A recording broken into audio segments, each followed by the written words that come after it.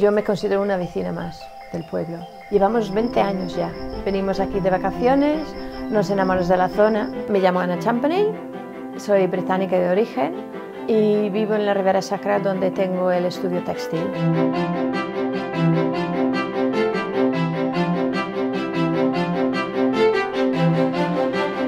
La idea original era unir el diseño contemporáneo con la tradición.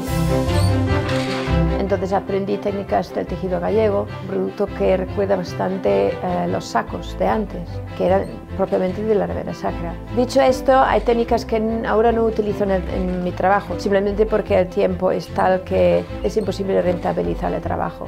Entonces, para transmitir la tradición, lo hago a través de cursos. Y creo que esto es una buena manera de transmitir y mantener vivo una tradición.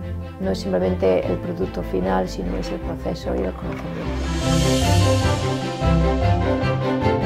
Estoy muy influida en los colores que uso, por lo que veo de la ventana del taller cada día. Las paletas de colores que uso están muy influidos por paletas naturales. Por ejemplo, esta es la paleta de colores de otoño, de las viñas. Esto es como la paleta de colores de invierno. Y después el uso de materiales naturales también, algo de calidad y que tiene una historia y sensación de lugar. Cuando hago una pieza, ¿no? Quiero hacerlo lo mejor posible. Quiero hacer un objeto de belleza que hace a la persona sentir especial. No son piezas de cada día. Cuando compras una pieza artesanal es como un beso.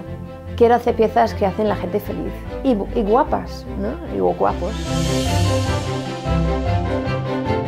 El producto final, aunque puede parecer muy sencillo, ha sido el resultado de un proceso, todo un proceso. Y después también explicar el proceso. Claro, a través del Instagram y Facebook enseñamos el lugar donde trabajamos. No compras simplemente un producto, es casi como una relación personal que tienes con nosotros. Una vez al año vienen normalmente 2 estudiantes o diseñadores jóvenes y pasan 2 meses conmigo. Entonces hacemos lo que es una fase de la producción y después me ayudan con la fotografía, la promoción y es muy agradable, ¿no? Porque veo que ellas aprenden de mí y también aprendo de ellas también. Y es una convivencia muy intensa, pero muy bonita. It's very peaceful and I feel like it's a lot easier to focus on your work here. I'm from Tokyo, so it's totally different, but it's good. A lot of nature and I can concentrate on weaving.